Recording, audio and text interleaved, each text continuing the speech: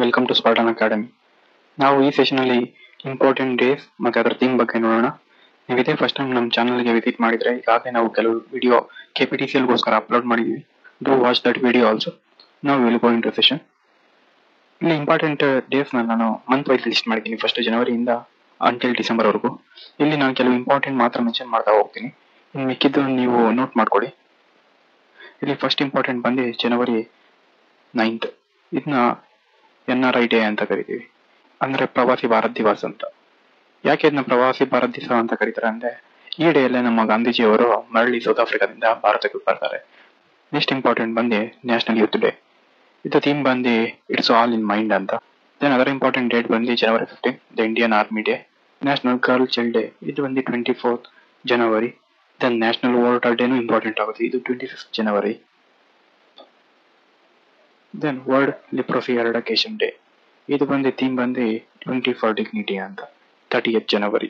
ಇವಾಗ ರೀಸೆಂಟ್ ಟೈಮಲ್ಲಿ ಏನಾಗ್ತಿದೆ ಅಂದ್ರೆ, ಇವಾಗ ಯಾವ್ದಾನ ಡಿಸೀಸ್ ರಿಲೇಟೆಡ್ ಇಂಟರ್ನ್ಯಾಷನಲ್ ಡೇ ಬಗ್ಗೆ ಕ್ವಶನ್ ಜಾಸ್ತಿ ಅಪಿಯರ್ ಆಗ್ತಿದೆ, ಅದಕ್ಕೆ ಇದು ಇಂಪಾರ್ಟೆಂಟ್ ಆಗುತ್ತೆ. ಯಾವ ತರ ಅಂದ್ರೆ, ವರ್ಲ್ಡ್ ಲಿಪ್ರಸಿ ಡೇ ಇರ್ಬೋದು, ಎರಡಕೇಶನ್ ಡೇ ಇರ್ಬೋದು, ಇಲ್ಲ ವರ್ಲ್ಡ್ ಮಲೇರಿಯಾ ಡೇ ಇರ್ಬೋದು, ವರ್ಲ್ಡ್ ಟ್ಯೂಬರ್ಕ್ಯುಲೋಸಿಸ್ ಡೇ ಇರ್ಬೋದು. ಈ ಪಾಯಿಂಟ್ಸ್ ಎಲ್ಲ ಇಂಪಾರ್ಟೆಂಟ್ ಆಗುತ್ತೆ ಎಕ್ಸಾಮಿನೇಷನ್ ಪರ್ಸ್ಪೆಕ್ಟಿವ್ ಆಗಿ. ದೆನ್ ಇಲ್ಲಿ ಬಂದು 2nd February world wetlands day. ಈ ವರ್ಲ್ಡ್ ವೆಟ್ಲ್ಯಾಂಡ್ಸ್ ಡೇ ಯಾಕೆ ಇಂಪಾರ್ಟೆಂಟ್ ಆಗುತ್ತೆ ಅಂದ್ರೆ, ಇವಾಗ ರೀಸೆಂಟ್ ಆಗಿ 2 years ಇಂದ ಅರೌಂಡ್ 15-18 ವೆಟ್ಲ್ಯಾಂಡ್ಸ್ ಬಂದು ರಾಮ್ಸರ್ ಸೈಟ್ಗೆ ಆಡ್ ಆಗಿದ್ದಾವೆ ಫ್ರಮ್ ಇಂಡಿಯಾ, ಅದಕ್ಕೆ ಇದು ಇಂಪಾರ್ಟೆಂಟ್ ಆಗುತ್ತೆ. ಇದ್ರ ಥೀಮ್ ಬಂದು wetland action for people and nature ಅಂತ. Then other world cancer day, ಇದು ಬಂದು 4th February, close the care gap. World radio day 13th February. Then ಇಲ್ಲಿ ಬಂದು ನ್ಯಾಷನಲ್ ಸೈನ್ಸ್ ಡೇ ಇಂಪಾರ್ಟೆಂಟ್ ಆಗುತ್ತೆ. ಈ ಡೇ ಬಂದು 28th February, integrated approach in science and technology for sustainable future ಅಂತ ಇದ್ರ theme. ಇಲ್ಲಿ ವರ್ಲ್ಡ್ ವೈಲ್ಡ್ ಲೈಫ್ ಡೇ, ಇದು ಬಂದು 3rd ಮಾರ್ಚ್. ಇದ್ರ ಥೀಮ್ ಬಂದು recovering key species for ecosystem restoration ಅಂತ.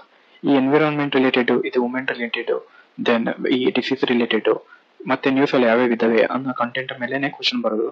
ಸೊ ಆ ಕೆಲವು ಪಾಯಿಂಟ್ಸ್ ನಾನು ಮೆನ್ಷನ್ ಮಾಡ್ತಾ ಹೋಗ್ತಿರ್ತೀನಿ. Then international women day important ಆಗುತ್ತೆ, 8th March. Then world consumer right ಡೇನು important ಆಗುತ್ತೆ, 15th March. Then 16th March national vaccination day. ಇತ್ತೀಚೆಗೆ ನೀವು ನೋಡ್ತಿರೋ ಕೊರೋನಾ ವ್ಯಾಕ್ಸಿನ್ ಮತ್ತು ಮಲೇರಿಯಾ ವ್ಯಾಕ್ಸಿನೇಷನ್ ಎಲ್ಲ ಬರ್ತಿದೆ. ಇವಾಗ ರೀಸೆಂಟ್ ಆಗಿ ಮಂಕಿ ಪಾಕ್ಸ್ ಅಂತಾನು ಯಾವುದೋ ಹೊಸ ಕಾಯಿಲೆ ಬಂದಿದೆ. ಅದಕ್ಕೋಸ್ಕರ ಏನಂದ್ರೆ ವ್ಯಾಕ್ಸಿನೇಷನ್ ರಿಲೇಟೆಡ್ ಡೇಸ್ ಇಂಪಾರ್ಟೆಂಟ್ ಆಗುತ್ತೆ ಎಕ್ಸಾಮಿನೇಷನ್ ಪರ್ಸ್ಪೆಕ್ಟಿವ್ ಅಲ್ಲಿ. ದೆನ್ ಇಲ್ಲಿ ಇಂಟರ್ನ್ಯಾಷನಲ್ ಡೇ ಆಫ್ ಫಾರೆಸ್ಟ್, ಇದು ಬಂದು 21st ಮಾರ್ಚ್, ಇದು ಇಂಪಾರ್ಟೆಂಟ್ ಆಗುತ್ತೆ. ಇಲ್ಲಿ ವರ್ಲ್ಡ್ ಡೌನ್ ಸಿಂಡ್ರೋಮ್ ಡೇನು ಇಂಪಾರ್ಟೆಂಟ್ ಆಗುತ್ತೆ, 21st March. World tuberculosis ಡೇನು important ಆಗುತ್ತೆ, 24th March. Other important day ಬಂದು ವರ್ಲ್ಡ್ ವಾಟರ್ ಡೇ, ಇದು ಬಂದು 22nd ಮಾರ್ಚ್. ಥೀಮ್ ಬಂದು ground water making the invisible visible. Okay. Then April ಅಲ್ಲಿ ಬಂದ್ರೆ ಇಲ್ಲಿ ಇಂಪಾರ್ಟೆಂಟ್ ಡೇ ಯಾವಾಗ್ತವೆ ಅಂತ ಅಂದ್ರೆ, ಇಲ್ಲಿ world health day first important theme, 7th April. Theme ಬಂದು hour planet our health. Then other 10th April world homeopathy day, homeopathy people choice for wellness ಅಂತ. Then 18th April world heritage day, ಇದ್ರ theme ಬಂದು heritage and climate ಅಂತ. Then world liver ಡೇನು ಕೂಡ important ಆಗುತ್ತೆ, ಇದು 19th April. Then 22nd April ಇದು ಬಂದು earth day ಅಂತ, ಇನ್ವೆಸ್ಟ್ ಇನ್ ಅವರ್ ಪ್ಲಾನೆಟ್ ಅಂತ. Then other national panchayat Raj day important ಆಗುತ್ತೆ, ಇದು ಬಂದು 24th April. Then world malaria day, ಇದು 25th April. Then world intellectual property day, ಇದ್ರ ಬಂದು 26th ಏಪ್ರಿಲ್. ಇದು ಥೀಮ್ ಬಂದು IP and youth innovating for better future. Then international labour day ನಿಮ್ಗೆ ಗೊತ್ತೇ ಇದೆ, ಕಾರ್ಮಿಕರ ದಿನಾಚರಣೆ 1st May. World press freedom day, ಇದು ಬಂದು 3rd ಮೇ, ಇದು ಇಂಪಾರ್ಟೆಂಟ್ ಆಗುತ್ತೆ. Then world asthma day important ಆಗುತ್ತೆ, ಇದು 3rd May, closing gaps in asthma care.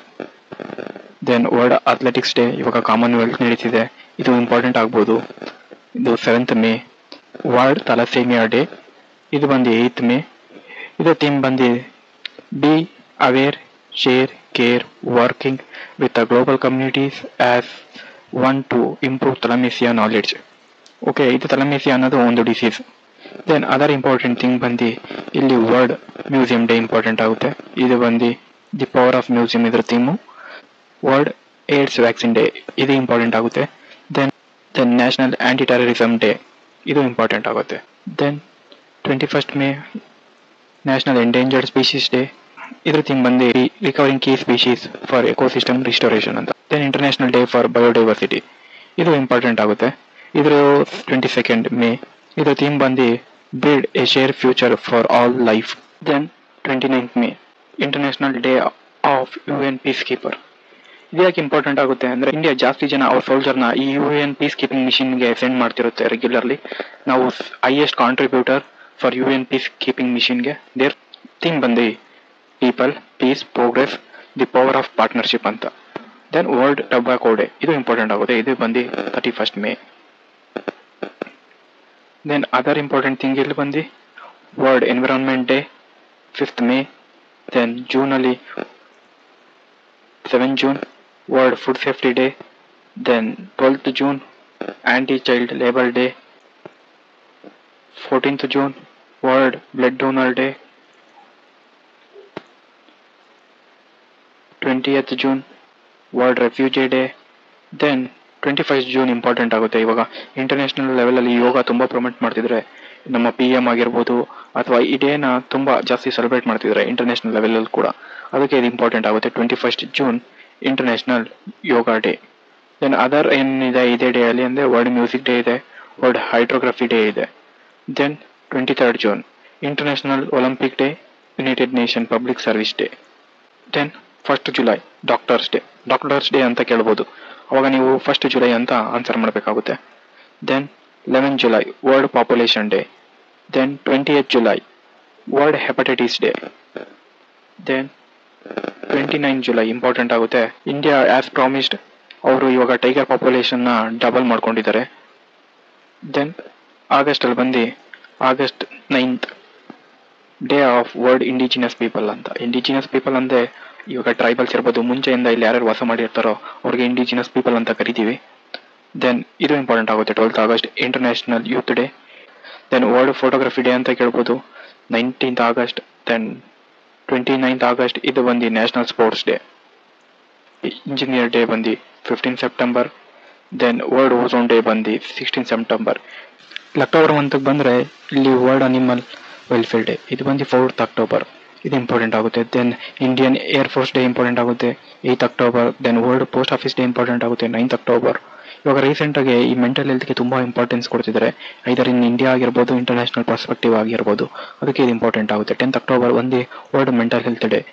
International day of girl child 11th October.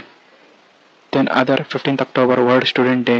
Then 16th October world food day. 31st October world unity day. Then ಇವಾಗ ನವೆಂಬರ್ಗೆ ಬಂದರೆ ಇಲ್ಲಿ 7th November important ಆಗುತ್ತೆ, ಯಾಕಂದರೆ national cancer awareness day ಇದೆ. 9th November ಬಂದು legal service day. Then 11th November ಬಂದು national education day. Then 14th November ಬಂದು children's day along with diabetes day ಇದೆ. ದೆನ್ ವರ್ಲ್ಡ್ ಟೆಲಿವಿಷನ್ ಡೇನು ಇಂಪಾರ್ಟೆಂಟ್ ಆಗುತ್ತೆ, ಇದು ಬಂದು 21st November. Then 26th November important ಆಗುತ್ತೆ, ಯಾಕಂದರೆ ಇದನ್ನ ಕಾನ್ಸ್ಟಿಟ್ಯೂಷನಲ್ ಡೇ ಅಂತ ಕರಿತೀವಿ. ದೆನ್ ಈ ಡಿಸೆಂಬರ್ಗೆ ಬಂದರೆ ಇಲ್ಲಿ ಫಸ್ಟ್ ಡಿಸೆಂಬರ್ ಇಂಪಾರ್ಟೆಂಟ್ ಆಗುತ್ತೆ, ಯಾಕಂದರೆ ವರ್ಲ್ಡ್ ಏಡ್ಸ್ ಡೇ ಅಂತ. ಅದರ ಇಂಪಾರ್ಟೆಂಟ್ ಡೇ ಬಂದರೆ national pollution control day. Then world day of handicap important ಆಗುತ್ತೆ, ಇದು ಬಂದು 3rd December. Then 4th December ಬಂದು Indian navy day. Then 10th December human rights day. Then energy conservation day ಬಂದು 14th December. National consumers day ಬಂದು 24th December. 22nd December ಅದು ಕೂಡ important ಆಗುತ್ತೆ, ಯಾಕಂದರೆ ಇದು ನ್ಯಾಷನಲ್ ಮ್ಯಾಥಮೆಟಿಕ್ಸ್ ಡೇ. ಓಕೆ, ಇಲ್ಲಿವರೆಗೂ ನಾವೆಲ್ಲ ಡೇಸ್ ನೋಡಿದ್ವಿ. ಇವಾಗ ಇಷ್ಟು ಡೇಸ್ನ ಯಾವ ಥರ ಮೆಮೊರೈಸ್ ಮಾಡ್ಕೊಬೇಕು ಅಂತ ಇಲ್ಲಿ ಟ್ರಿಕ್ ಏನಂದರೆ, ಫಸ್ಟು ಈ ಎನ್ವಿರಾನ್ಮೆಂಟ್ ರಿಲೇಟೆಡು, ಮತ್ತು ಈ ಡಿಸೀಸ್ ರಿಲೇಟೆಡು, ಮತ್ತು ವುಮೆನ್ ಮತ್ತು ಚೈಲ್ಡ್ ರಿಲೇಟೆಡು, ಮತ್ತು ಇವಾಗ ಇತ್ತೀಚೆಗೆ ನ್ಯೂಸಲ್ಲಿದೆ ಅಂತ ಯಾವ್ಯಾವ ಹೇಳೋದು ಆ ಡೇಗಳಿರ್ಬೋದು, ಇವನ್ನೆಲ್ಲ ಫಸ್ಟ್ ಮೆಮೊರೈಸ್ ಮಾಡ್ಕೊಳ್ಳಿ. ಇನ್ನು ಮಿಕ್ಕಿದ್ದು ಸೆಕೆಂಡ್ ಏನಂದರೆ, ಇವಾಗ ಕೆಲವು ಮಂತಲ್ಲಿ ಕೆಲವು ಕಡಿಮೆ ಡೇಸ್ ಇದೆ ಇಂಪಾರ್ಟೆಂಟ್ ಡೇಸು, ಅದು ಫಸ್ಟ್ ಮೆಮೊರೈಸ್ ಮಾಡ್ಕೊಳ್ಳಿ. ಈ ಜಾಸ್ತಿ ಇರೋದು ಬಿಟ್ಟರು ಪರವಾಗಿಲ್ಲ. Okay, that's all for the session. If you like the video, do subscribe to our channel. Thank you.